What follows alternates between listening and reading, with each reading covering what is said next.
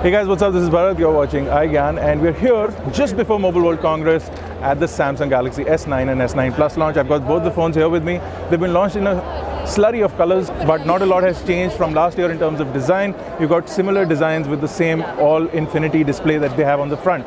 What's changed is what's on the inside and the cameras. That's what Samsung's really focusing on. So on the inside, you'll get a Qualcomm Snapdragon 845 chipset or an Exynos 9810 chipset. Now, this is what we'll possibly get in India, the Exynos variant, but you also get 6GB of RAM and 128GB of storage on one variant and 64GB of storage on the other.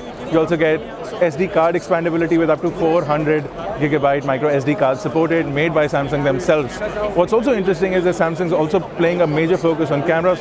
So these two phones are the first phones with an f1.5 aperture, really low as far as the industry standard was f1.7. Samsung's finally added the dual lens system on their S series devices. So the S9 Plus finally gets a dual camera setup, whereas the S9 gets a single camera setup. You can get dual aperture shots, so it allows you to get better pictures in low light environments.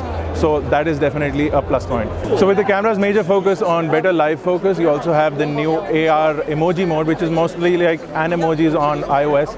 But Samsung has their own variant of it, more like Bitmojis mixed up with animojis. So you get your own emoji for your own face. You can change the color, change the tones, change the hair, change the outfits, and then have certain stickers made for those AR emojis. What's also interesting is that now Samsung is paying a lot of focus on enterprise, and they also have AI across the board with their new S9 and S9 Plus devices.